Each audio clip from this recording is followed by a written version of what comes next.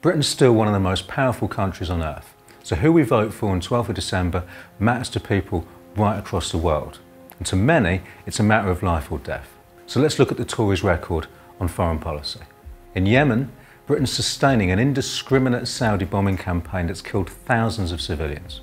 British jets form a large proportion of the Saudi Air Force, and those jets can't fly, let alone carry on bombing civilians, without ongoing technical and logistical support from the UK.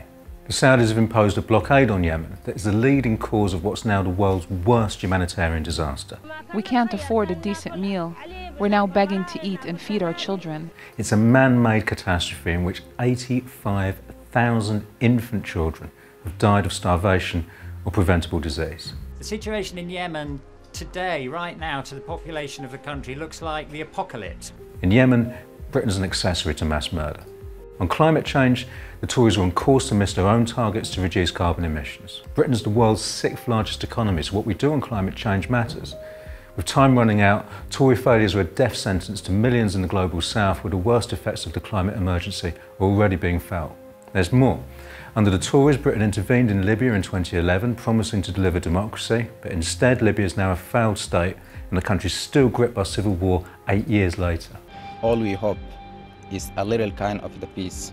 Britain increased arms sales to Egypt after the country's first elected government was overthrown by the military. Their first experience of democracy in Egypt is threatened at birth by the military coup against the constitution. And even after the coup regime slaughtered over 1,000 civilians in massacres described by Human Rights Watch as a crime against humanity. This was a systematic, planned attack on protesters. Britain increased arms sales to Bahrain after the regime violently crushed a peaceful pro-democracy movement in 2011. Britain carried on selling arms to Israel, even as it gunned down unarmed protesters in Gaza. And Britain maintains warm and friendly relations with Donald Trump, the world's leading racist demagogue and the world's leading threat to international security, rolling out the red carpet for a state visit last year. Is this really the sort of country we want to be?